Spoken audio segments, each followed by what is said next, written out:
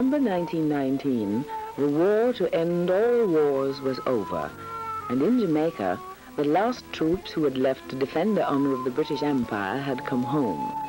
Jamaicans had returned too from Panama, where they had helped to build the canal. And in Jamaica, as elsewhere, there were changes in the air. We are in the modern age. There are almost 1,000 motor cars on our streets, with electric tram lines reaching to Rockport, Buffy, and distant Constant Spring. Of course, the only possible place for people of refinement to live is in the hills. Fortunately, household help presents absolutely no problem. There are men in Jamaica who are now wealthy, who 20 years ago had less than £100 in their pockets. They have made fortunes out of Jamaican soil, growing cane with Jamaican labor.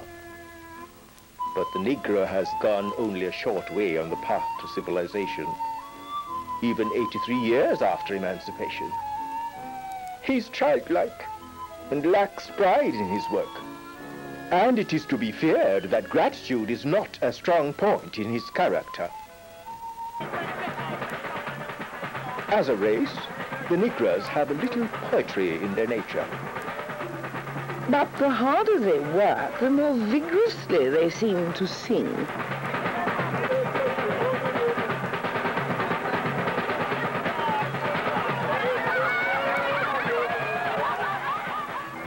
There were the very rich and the very poor, those who lived in luxury and those who provided it.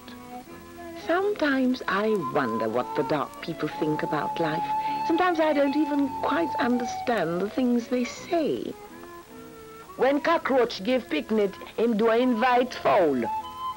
Rock, stone and river bottom never feel the sun hot. There were two Jamaicas living in the same land, but in two different worlds. Yet that same year, 1919, there was born in Jamaica a baby girl who would not only help to bring those two worlds closer together, but would give her own people a pride in their culture and a strong sense of their own identity.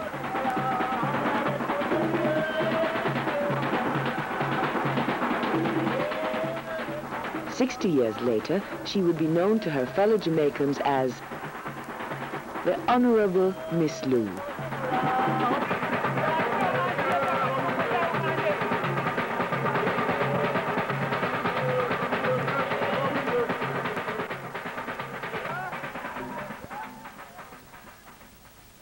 With a hat, with a header, and a very tall umbrella, and a bustle that will rustle and go.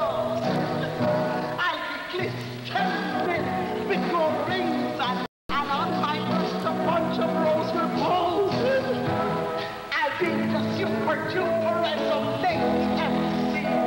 When Queenie Laura Day come on quick.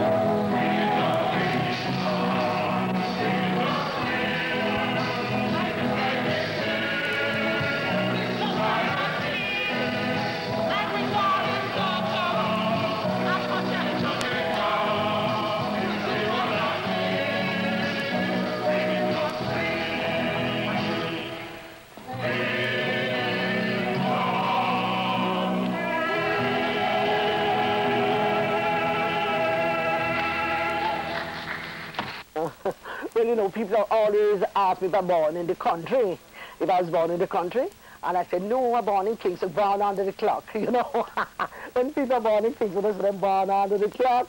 Well, I was born on 40 North Street on a Sunday afternoon, the 7th of September, I'm Virgo, 1919, the 7th of September. I grew up mostly in Kingston and partly in Spanish Town. You know, while I was growing up in town, I loved, I tell you, my mother always told me about the country and the songs and all that.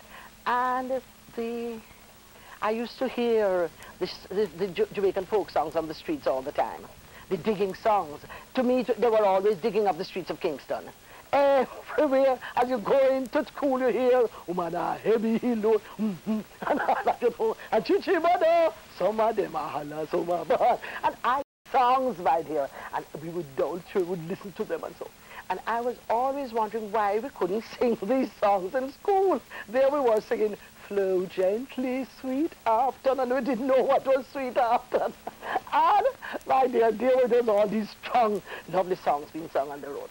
Anyhow, my mother, although she was born she lived in Spanish Town and lived in Kingston most of her life, she spent the first 11 years of her life in St. Mary, where she was born in St. Mary. And look here, Cynthia, she never forgot the country.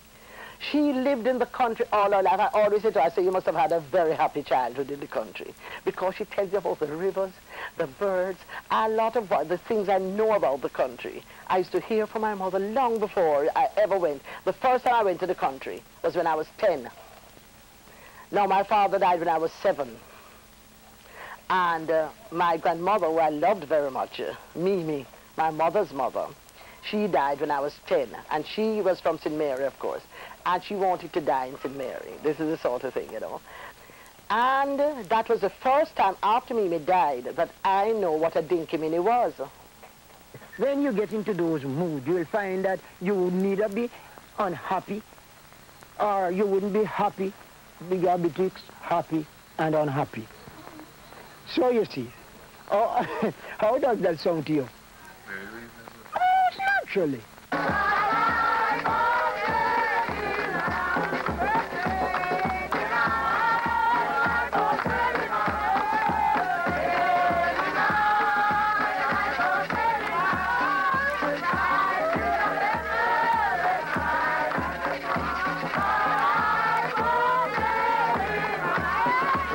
Then I realized, even from then you get to understand, that this dinky was not a very respectable thing, you know. If you were very respectable, you didn't have dinky minis, because those were the days when if you're black, you're bad, like. And anything that was Jamaican was not too good, you know. And because I remember that Mimi's brother, in whose house she died, you know, he wasn't too keen on this thing. And he said, well, not in his house, not in his yard, you know. So next door now, that didn't daunt anybody at all, because it was you know, just the next yard. The people just down about them, and them had a big dinky, man. And this thing went on for 8 nights. And this is supposed to cheer up the family of the dead. And the funny thing about it is that everybody went. Even Uncle Tom, who didn't want it in his yard.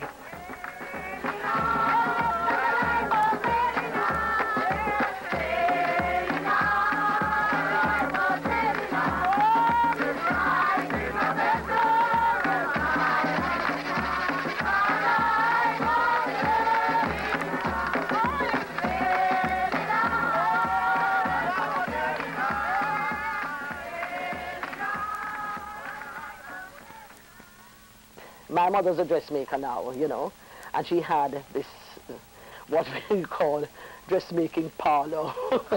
It was a room in the house where she had the machines. And there were always some girls learning to sew, you know. But in this dressmaking parlor, my dear, which was a room, everybody, my mother sewed for everybody. Just everybody. And the nice thing about everybody was a lady. The ladies were coming, you know. And there was the food lady, and there was the coal lady, and the hominy lady, and the fish lady, and the store lady. You know, the lady who was selling store, and then the storekeeper lady, and then there was the governor lady. It went to the stage where she was all sewing for governors' wives and things like that, you know, and they would and the thing that struck me as a child is that all these people would meet in this place. And Cynthia, the one strong bond between everybody there was the language they spoke. Some would come in very primacy and so, and after a few minutes, everybody was talking the same language. And this was the Jamaican thing, you know, and everybody, and the laughter. And I found that laughter was very, very important to people. But what I really wanted to do was to write. gosh, I wanted to write things, and I would write, make up all kinds of things, and started to write verse too. Yes, and people would say, foolishness. Well, write what? But then if you write, when should you write, Miss Rob? Where should I work? The only place I can work with writing is Gleaner. Anyhow, I wanted to write it. Oh, my mother left me so free to write. And this, through those years, I was able just to turn out things, Even when I was writing, even when I was going to school, I was writing then. But after I left school, and then I would go around and I would take these things that I write, and I'd say them for my friends, because I realized that I was writing in a language that was an oral language, Yeah, run, go wash up the jester pot, catch up the fire, Fred. Tell Lou to send some seasoning, Miss Married Turkey dead. The turkey get a party and was strolling about the place when him and Kate have starving dog just buck up face to face. The turkey tapped. The dog drop him, lick him out and work it. He make a robot bomber dive and pounce down on the turkey. Of course, I started writing first in the standard language about the sun and the sea and things, I run along a road lined with trees, singing to the lazy tune of the breeze. And all the time, very bugoyaga. And then, but I didn't feel all this. Miss Maribalo, fear the turkey, kill the dog. Poor soul. 2 months will tell Papa that time the turkey cool. Poor Meredith is grown and sigh and swear her heart top beat. She take what when the turkey cooked, she wouldn't touch the meat. The mouth starts sympathize with her, me tell her that she's right. But hear me out, thank God for my belly going bust tonight. So one go make fan 2 steel bread, make Jane some pocketile, talk loud, make grateful I'm a year going to eat in style. Them say we're half dead cold fast, and puss laugh and Beatrice fall. So feel my belly going bust tonight while I marry Sheena Ball. And I was going on the tram car, and the tram car was a market, what we call a market tram. In that was a tram car that would take the people from to Constant Spring, Papine and all that sort of thing, And the market women would be on it with their baskets and things. But they only could sit at the back. When I got onto the tram car, when I look at the tram car, I could only get in the back. So when I climbed in the back, and as I was going on, one say, spread out yourself, one dress woman, I come.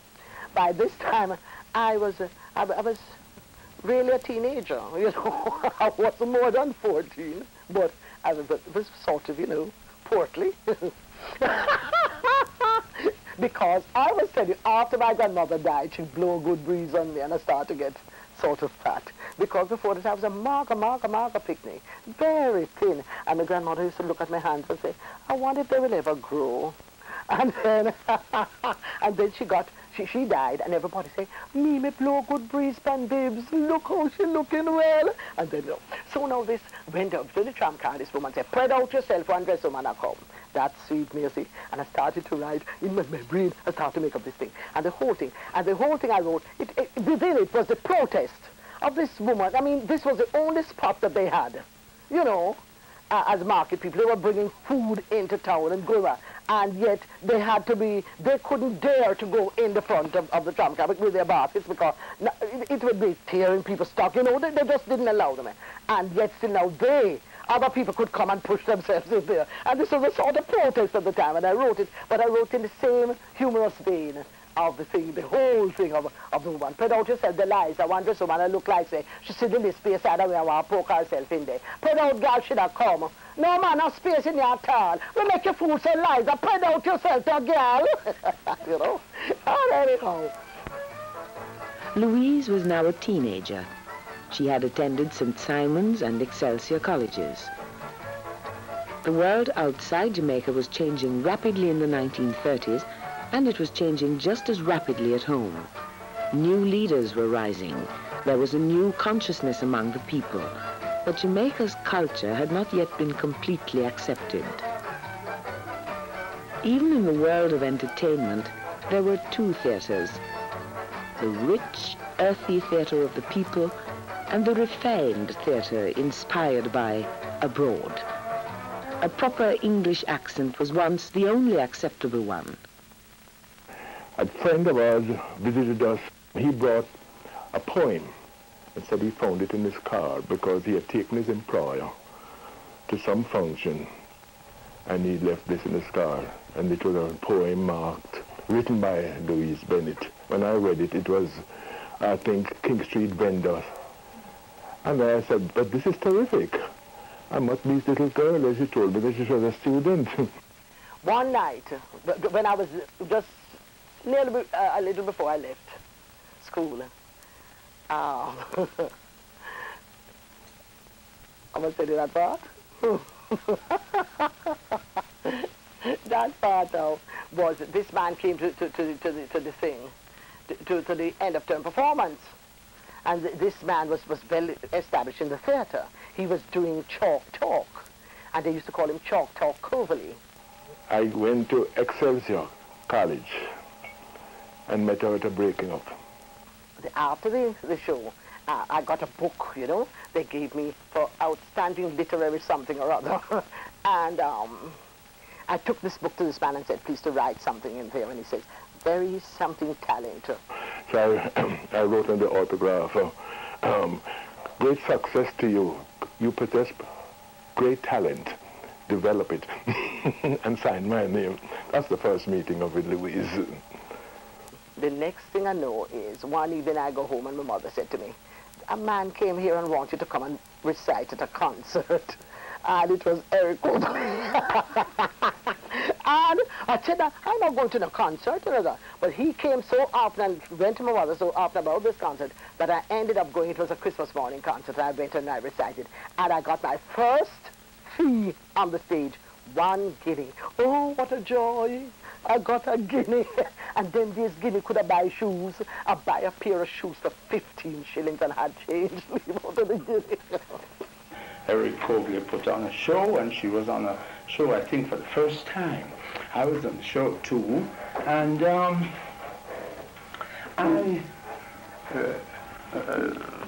act was terrific. People kept calling for encore all the time. And then after the show, talk to her, meet her, and I was amazed at how shy she was. You know, she was a young lady at the time and very shy. So different from when she was on stage doing the act. Do you know, those days, again, the people thought I was quite crazy and my mother was mad to allow me to do all this. I was taking mules and going up into a compound town and things, you know, to learn more about maroons and all that and so. When my first visit to Maroon Town was about 40 years ago, you know. And those days, there was no driving road. You had to go on a mule. I had to ride them, and they said, we will send mules to convey you and that sort of thing. But then now, I really got interested in all the thing. I remember the dinky and all that, and I started to really go. I went to the country and spent time with relatives and all that, going around to tea meetings. Gosh, the tea meetings and the songs. All the love songs. Darling, don't tell no lie. Oh, but the one I love is Female love have lion heart. Female love will never dawn. Shining like the sunshine on with me. When young Louise first took her dialect poems to the Daily Gleaner, nobody was interested in this shy teenager. But later, when her verses were finally published, they were an immediate hit, and circulation of the Sunday papers soared. Some felt Miss Lou deserved much of the credit. And what struck me about these poems was that author was able to make the character live so vividly. I could see Uriah, and when Uriah preached, and I could see his family, his people, gathered around in the church, and everybody, that'd be where I features my famous poem of hers. And in all her poems, the characters are well drawn. In the 40s, the literacy campaign began in Jamaica. Louise had just finished a course in sociology at the Friends College in Highgate, and she was asked to work now in the literacy campaign, Each One, Teach One. She immediately accepted this challenge. She spoke the language of the people. Now she would help the people learn to read and write.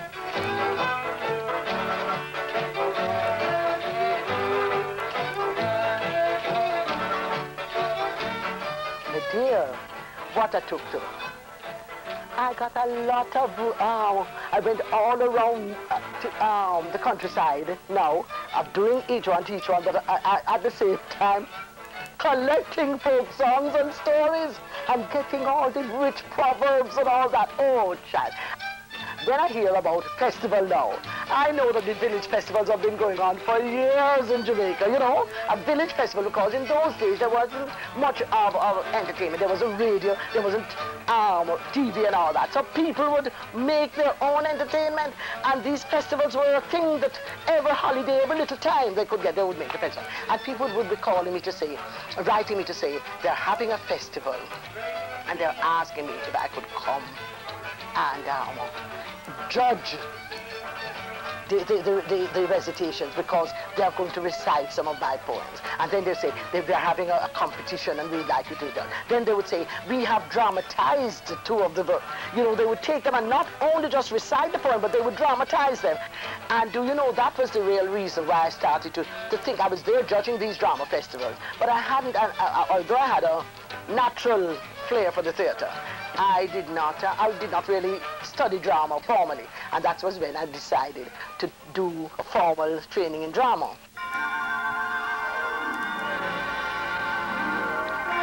In 1945, Louise was given a scholarship by the British Council to the Royal Academy of Dramatic Art in London, one of the world's most famous theatre schools. Still in her early 20s, Louise set out on her first trip abroad, determined to do her best for her country. I was herded into a room. I went in and I saw a lot of people going into the room, pure white smile, you know. And I said, they're going into this room. And I said, well, so I just followed them.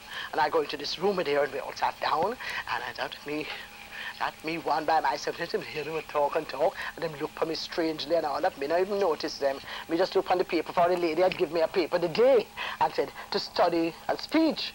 And I studied the shortest speech on it. So I just looking on this little speech, you know. And I see the woman come to the door and she says, numbers so-and-so, she rattled out some number, follow me. So I said, what stop me now, no number? How this now? So I start get vexed again, you know, today. Then people bring me here for fool me up again, you know. I don't have no number. So I sit down now, you know.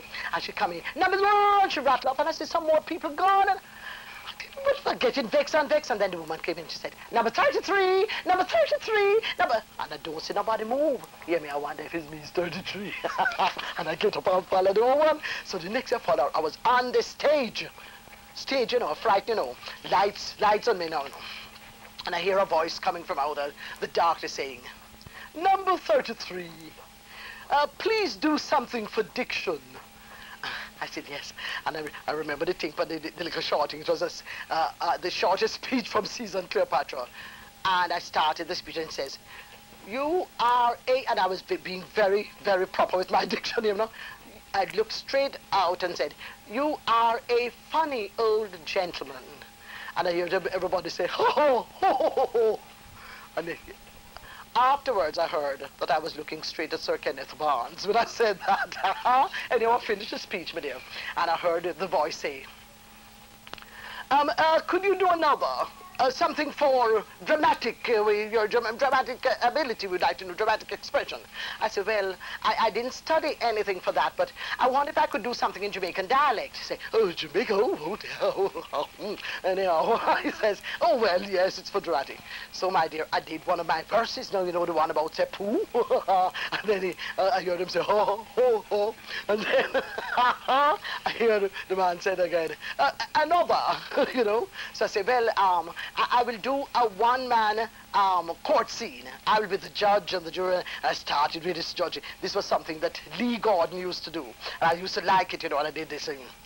Call Matilda Slackness, Matilda Slackness, Matilda Slackness, come in, copy.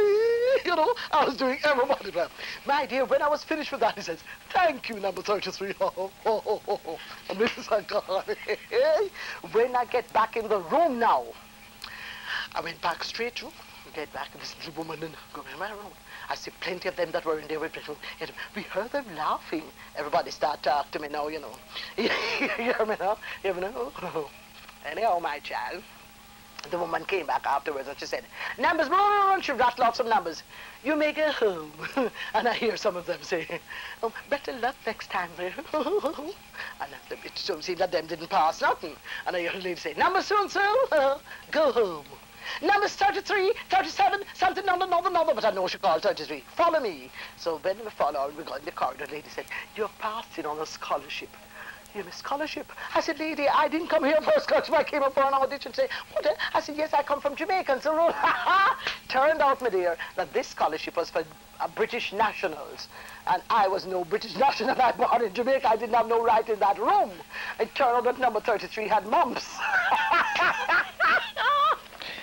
Well, Louise was a sensation at RADA. And Louise, as you know, is always a sensation. For example, for her graduation exercise at RADA, she did the part of the nurse in Romeo and Juliet in Jamaican dialect and created quite a sensation, of course. And then one of the greatest ambitions of any RADA student was to get a part in a London West End play or get, you must speak on a BBC radio program. And before Louise, 4 months, she went and took part in one of these Caribbean Christmas greeting programs.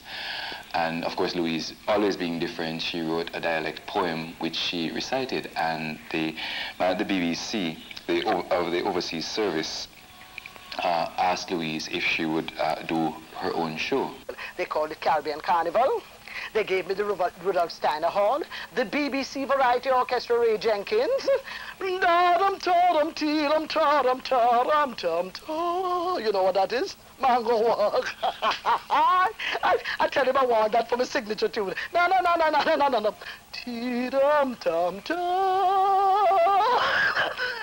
And then at that page, the people clap. When they heard at RADA that I had my own BBC program and I didn't even, I'd only spent about 3 months at RADA by then. So I had, while I'm going to RADA, I'd got the thing that everybody was working for at this school, you know. And another little thing that happened, I can never forget one day now, a girl who had passed out, she got a little part on a BBC show. And I've heard Sir Kenneth would like to talk to Louise Bennett. And one big thing when Sir Kenneth wants to talk to you, my dear, so this that, and they put me in an elevator and send me to her, and I go to Sir Kenneth and he says to me, one of our students would like you to help her with the West Indian accent, from your part of the country, of the world, you know. So I said yes. He said, so this girl came and she said, well, she has got a part in a play and she has to play a Mexican girl. I said, Mexican girl? I said, but I'm from Jamaica. So said Sir Kenneth, oh, but it's around there. But Louise got very homesick. She got homesick, I guess, for the rice and peas and the bami and all the other things. And so she gave up this very successful radio show in London and returned home to Jamaica. And at that time, something new was happening. Some years before that, a group of expatriates living in Jamaica had formed themselves into a group and were putting on pantomimes with familiar English folk stories, Aladdin, Dick Whittington, Bluebeard, and so on. And of course, this was all being done in the traditional English style of pantomime, with a lady playing the leading boy and a man playing the dame, etc. And there's one local pantomime, Soliday and the Wicked Bird. This had been produced, but they were all back to the same English type of pantomime, and nothing, nothing concrete was happening. Of course, most of the people in those pantomimes those times were very white. You know what I mean? The pantomime was a very white pantomime. Rani and myself were the entertainers. I can always remember a fellow saying, Your Majesty, the entertainers have arrived. It was a sort of a cockney fellow. It was quite fun. Herself and myself doing topicalities, which I used to write, and she helped too. And then in 1948, a production of Beauty and the Beast was presented with a Jamaican slant. And the next year, I think it was, Louise wrote Bluebeard. And for the theater in Jamaica, that was a theatrical landmark.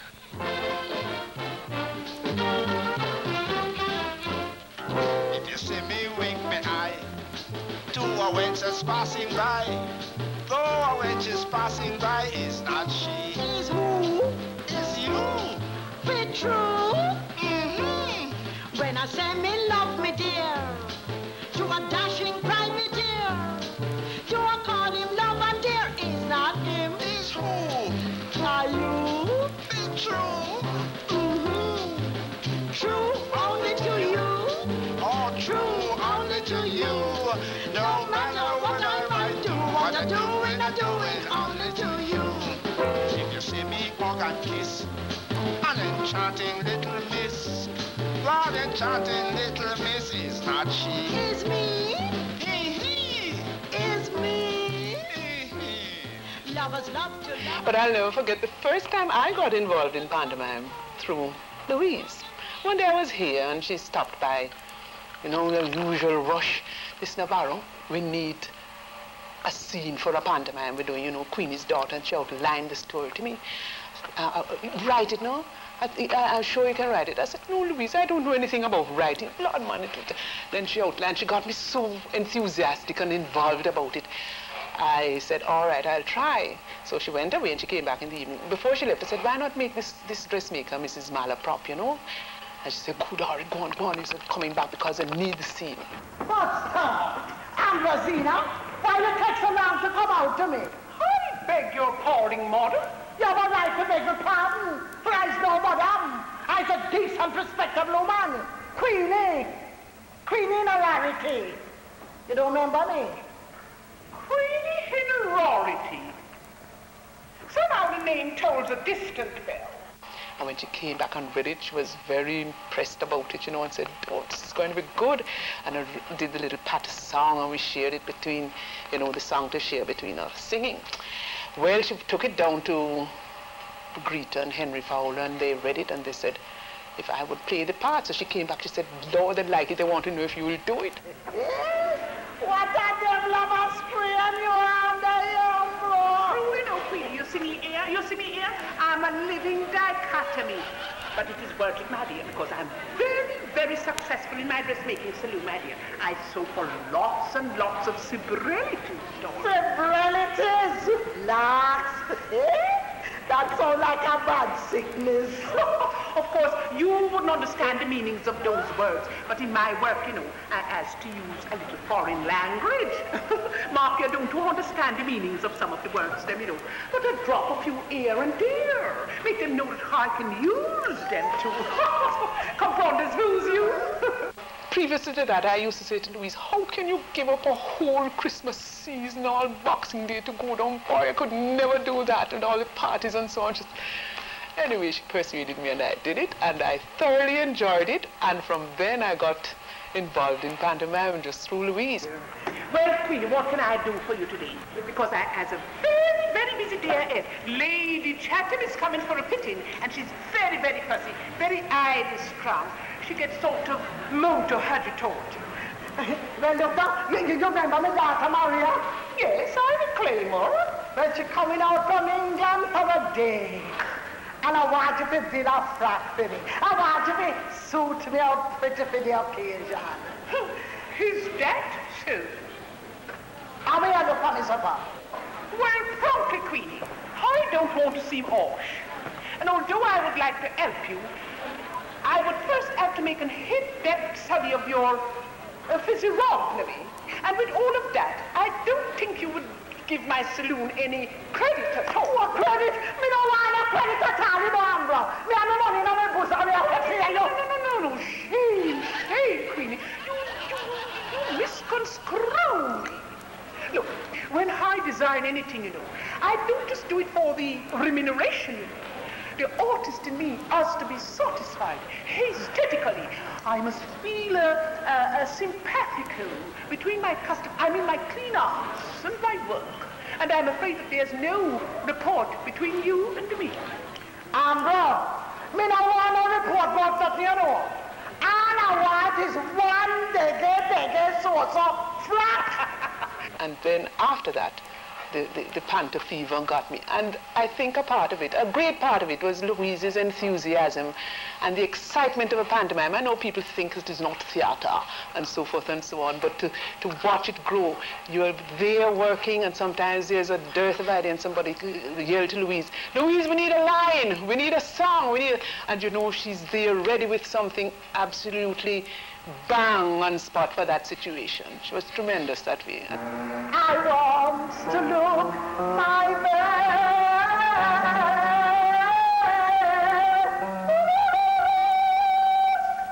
You're a charmer from my artistic talent. I should ask to furnish you the basic garment. What is that? A gurgle, dear? Why, scarce little dear. Get behind the screaming tigress, all your raiment. Raiment? Take off your clothes. Take off all the clothes? Everything. What a crosses. But soon Louise went back to London again, and again she became homesick for her Jamaica and returned to Jamaica via New York.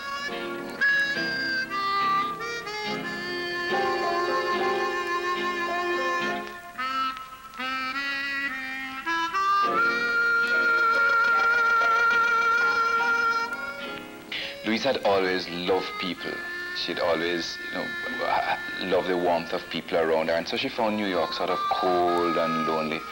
And one dreary day in September, she was really feeling down in the dumps, downhearted, nobody cared. And to top it all, it was our birthday. I heard the telephone ring, and I ran to the phone, pick it up, and I heard a man's voice saying, very English, speaky spokey, Miss Louise Bennett. Hear me, Louise Bennett speaking. Person, Louise! Eric Coverley, what you doing here? Eric Coverley. That's an entirely different meeting. We are both grown up then, in 1953. She was just coming from London, from the BBC. This was my first visit to New York. So, my dear, after this, every time Louise, you want to go? Then now, everywhere people would invite me. They say, bring Mr. Coverley. Then I got my own invitation. They said, bring Louise Bennett with you. So we got together. Eventually, we found ourselves keeping very late hours, meeting, because I had to take her to these things, escort her, you know how it is, and take her home back. And getting back 2 and 3 in the mornings from several dinner parties, functions, etc. Well, eventually, we got a little concerned about this thing. Of course, something happened between us then, and we started to notice each other and got very interested in each other.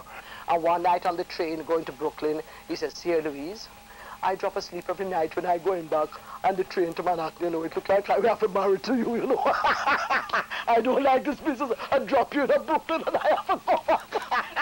I said, this is the strangest proposal I ever hear in my life. I said, Coverley, you propose it to me. This is on a train, He says, well, it looks like I would just have to marry to you because I drop asleep sometime I pass the stop. See here?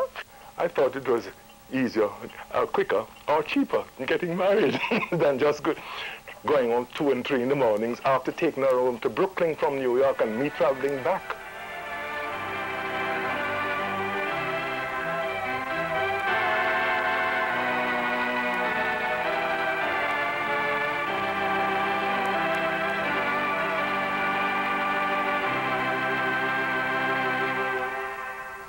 Miss Lou's career spanned the entire spectrum of entertainment.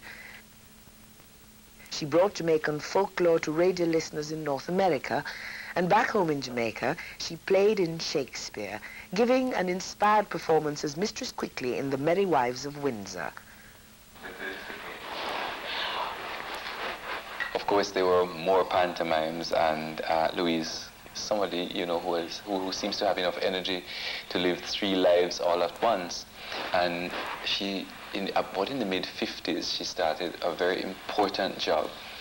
And around about the same time, while she was teaching extramural drama to a lot of different groups, she began this job of drama officer with the Jamaica Social Welfare Commission, a concept which was developed by the late national hero Norman Manley, that in order to really develop our communities, we should understand the business of their indigenous forms of recreation and so on. And so Louise would go to these country villages. This would take her into every little nook and cranny of the island, teaching groups in community centers, in school rooms, in church halls, in churches sometimes, on people's verandas, and lots of times underneath trees. And I think many people realize the tremendous job that did in terms of the whole development of drama and the awareness and participation of theater activities in Jamaica. And I had the fortune to be working with her, along with her at the time, on a voluntary basis. She would call me up and ask me to go out with her. And at that time, I wasn't realizing that Louise was trying to find a replacement for herself because she was thinking of moving on to other things. To date, ever since radio in Jamaica, that is from ZQI, Jamaica Broadcasting Company, now RJR, and now Jamaica Broadcasting Corporation, JBC, there has been no show, or no radio show, as popular as this one. Hi, Ronnie, Madame! On Sports, The Lou and Rennie Show.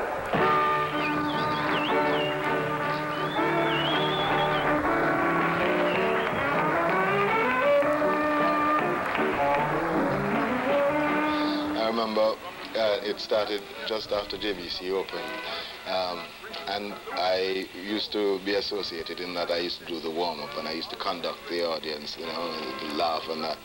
And it was a fantabulous experience for me. One thing I like with you know, Ronnie. What? Because I is a face man? No matter with that, your face is not your fortune. You know better. If good looks was food, you would be everlastingly hungry. Now you're precious with the Ronnie. As we jump into the car, a member said the only suit I have to change into when I take off this suit is my bad suit.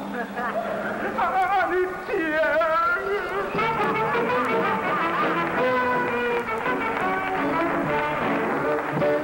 Can you turn the mic a little to the left? One of the longest-running radio shows in Jamaica was to be Miss Lou's Views, in which Louise commented tartly on happenings of the day, quoting such imaginary characters as her famous Auntie Rochi. Strikers, Mrs. Roy.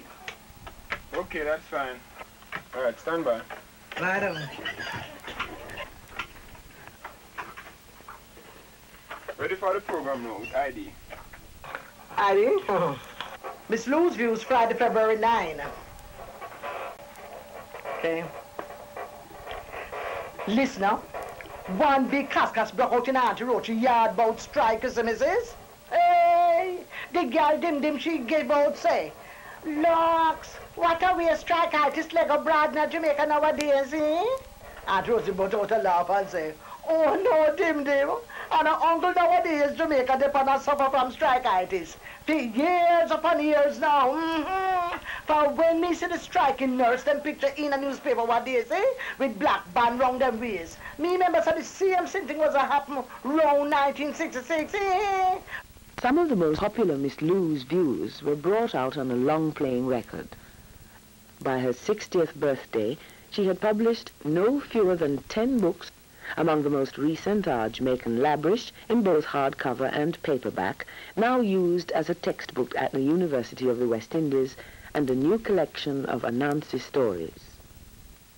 I recall the appearance with her in England in the Commonwealth Arts Festival in 1965, when she was being, as it were, being thrown to the wolves alone without the benefit of a backup. And she had second thoughts about it. I remember having to telegraph her from the airport to say, please come, we are expecting you. And she came, and she joined her poet colleagues in Cardiff, went to the Royal Court in London, and again to the Festival Hall, and came out with flying colours.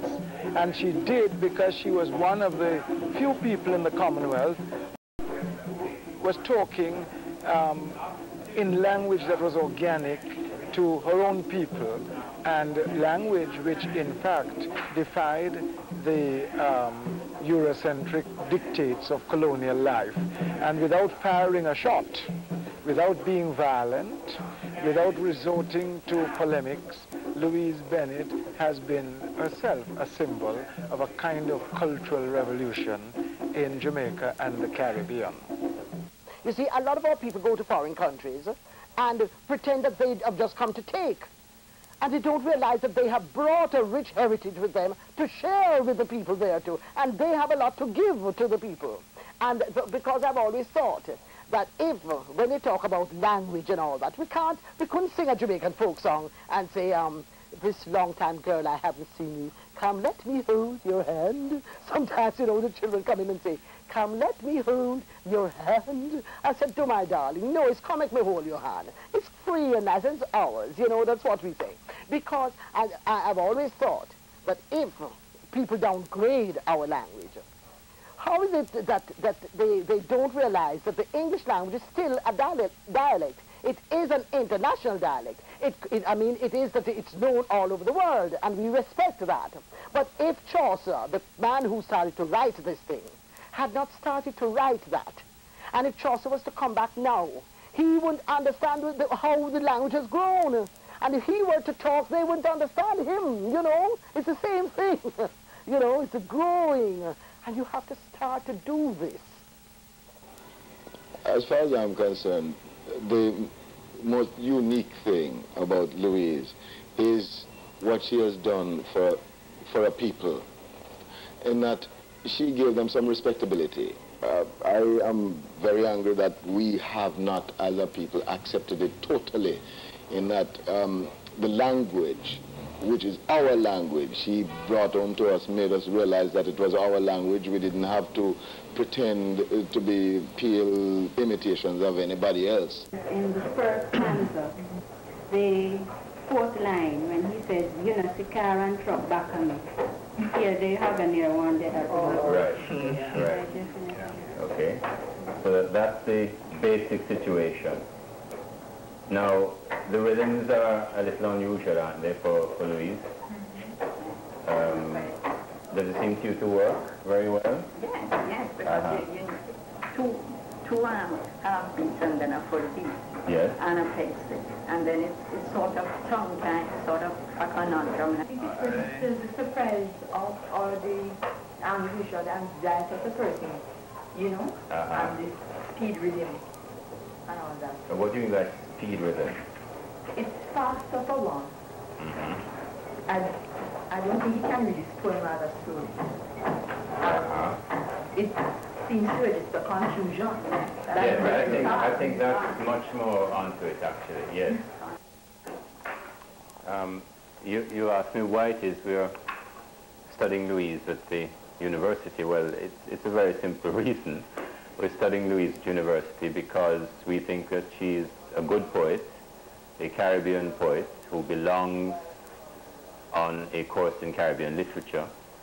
And we had the opportunity to do this because Jamaica Labrish became available. The Caribbean course, you see, is intended to give the first of the two Caribbean courses, because there's a second now these days.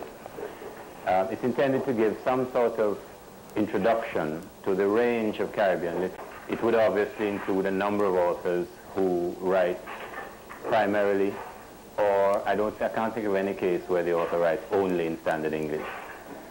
But it's very important that we also have the outstanding practitioners who are working at the other end of the continuum of language in the Caribbean. And Louise is, of course, the outstanding practitioner in dialect in the Caribbean. You know, Coronation Market, they used to call it Duppy Market, because it used to be a burial ground, you know, out there. And they say it was white people, they buried down there. So anytime them see a white body in the market, them swear it was a Duppy. So I had this thing with him. I tell my child, how are you there? Had time for me up yet? Not it dark, sir. I'm afraid to tell her washing with cold sweat. When that is say your head away, keep by your mouth, the girl train you. I see one damn white man said that Miss Mattis all. Whatever white man are doing at this hour of the night, that the no more stuff, missus. Me not dead with fright. Coronation Market fish through this here Jumby tongue. But all right, so the Duffy man box poor Miss Liza down. And now I see her. Tap his love and I put the door, but then I don't feel my foot get her dress down try. Oh, me have had the new boots me buy yesterday in a one store. Me frightened well me can't know me wanna foot no more. What does Louise Bennett mean to me? Well, for one thing, she's an ancestral symbol. She's every inch the Earth Mother. She is the matriarch. Louise, you know, she puts on weight quickly, and she sometimes has on too much. And the doctor would put her on a diet and say, no chocolate, no ice cream. And Louise would say, not eating any more chocolate and ice cream. And then during rehearsal or showtime, she would whisper to me and say, go buy a chocolate for me now, or bring ice cream for me now, drop it now for ice cream. And I said, Louise, you can't. And she just would go on and have her ice cream. She's a terrific woman, all woman, an excellent housewife. Apart from her artistic abilities, she looks after her house and our family. And that is one of the things that I have had to admire all through her career. As an artist, well, I'm one of our greatest fans. I have found her a wonderful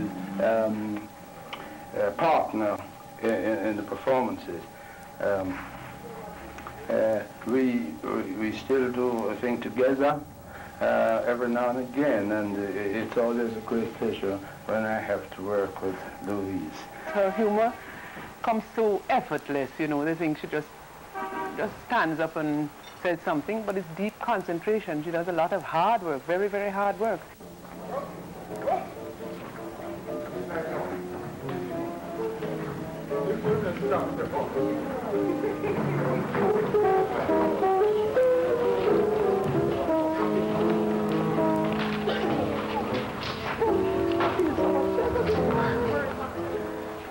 Television, with all its hectic tensions and need for split-second timing, is one of the most formidable challenges to any artist. Like this line, everybody, who will put it on this, they're going to put on this tool right at this line, yeah? Huh? You have a higher one?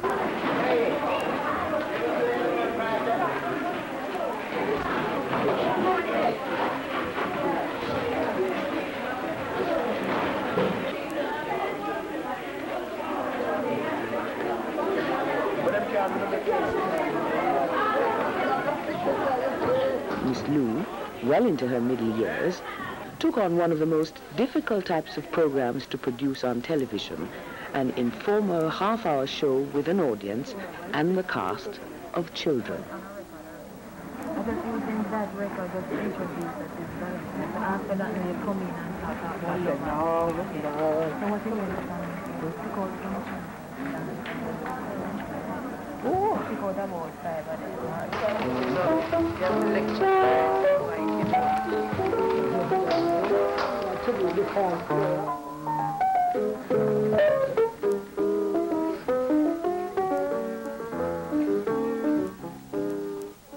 Each Saturday, while cameramen line up their shots and lighting is adjusted, Miss Lou works with her children in what looks like a scene of utter chaos.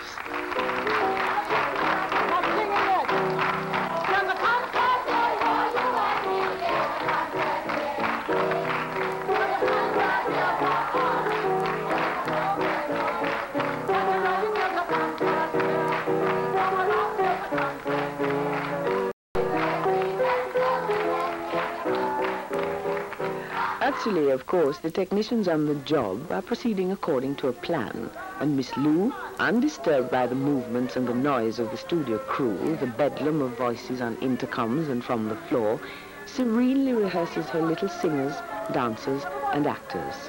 All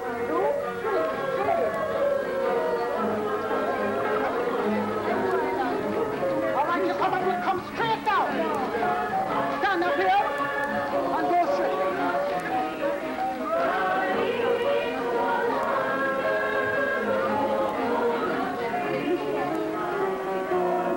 Just a smile with everybody, just a smile so sweet. If you'll only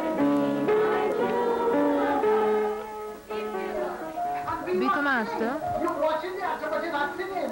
All right. No. I will make you have a present of a pretty gold ring, just to wear upon your finger.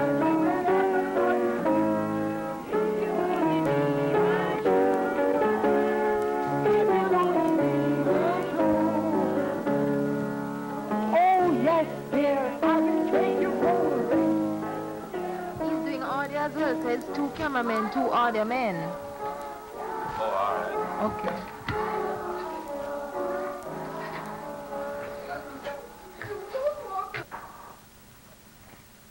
Keep rolling.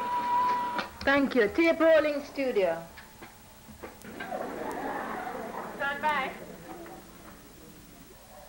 To an onlooker, it seems impossible that order will come out of this chaos. But performance time is near, and the show goes on. Coming up on 2, standing by. Cue them.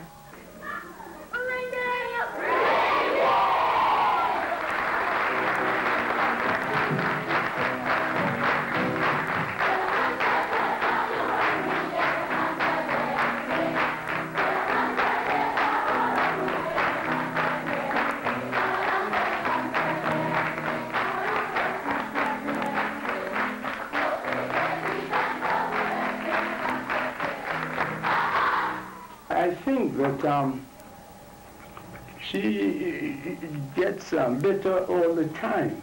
I think that she's always improving, and that is one great thing about being a performer, to be able to keep up with the times and to be doing fine all the time. Every time she goes on stage, she's ready with a nice, beautiful act. And then it's all over until next week. Same time, same place.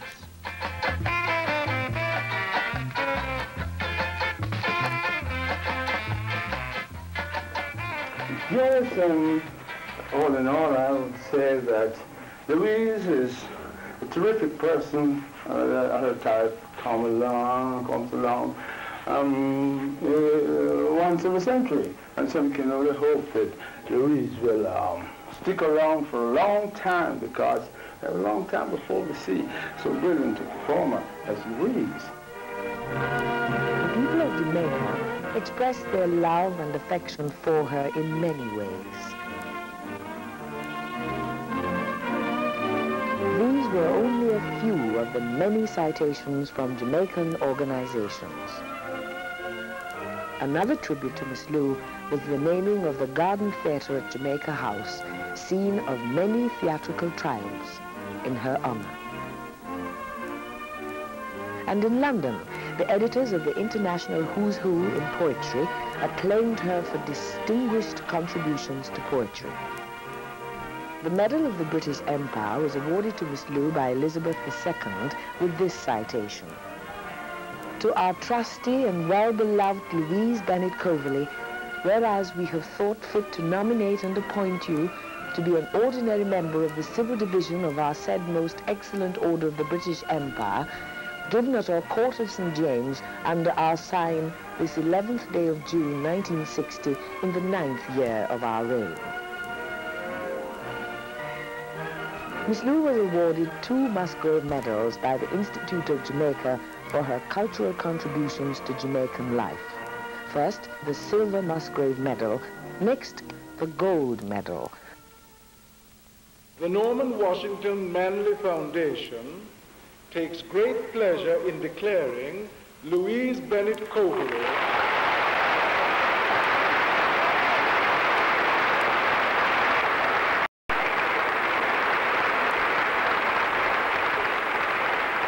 All Jamaica agreed that when the award was to be given in the field of the arts, there was no other possible choice than Louise Bennett-Coverley.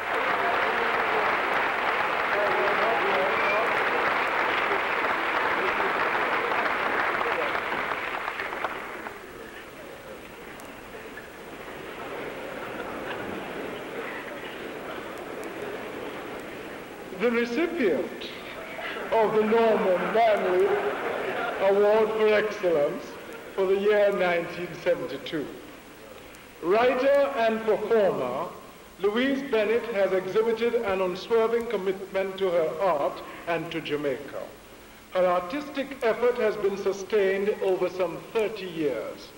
Her distinguished eminence has in recent times been widely recognized, and her achievements of unique originality and permanent value are distinctly relevant to the advancement of Jamaica.